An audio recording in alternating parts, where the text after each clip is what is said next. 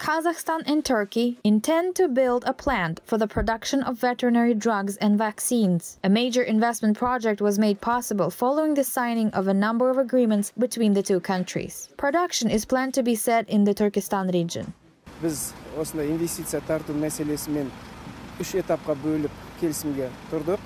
Оның бірінші этапы We agreed to attract Turkish investment in 3 stages. The first stage will be the construction of a plant for the production of veterinary drugs and vaccines. The construction is scheduled to begin in 2020. The enterprise will be put into operation already in 2021. It will be a fully domestic plant.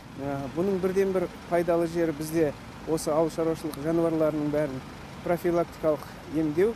Қазақстанда bizim The livestock sector is well developed in your country. Therefore, the livestock must be protected from various diseases. The plant will provide agricultural products to the markets of neighboring countries as well.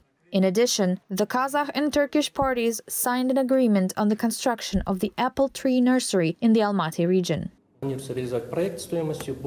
signed an agreement on implementation of the project worth more than $20 million. The project will enable us to cover the needs of gardeners and farmers with high-quality planting materials to be grown by us. It is planned to build a laboratory as part of this project. Planting materials will be provided to Almaty region, Turkestan region, and Jambul region.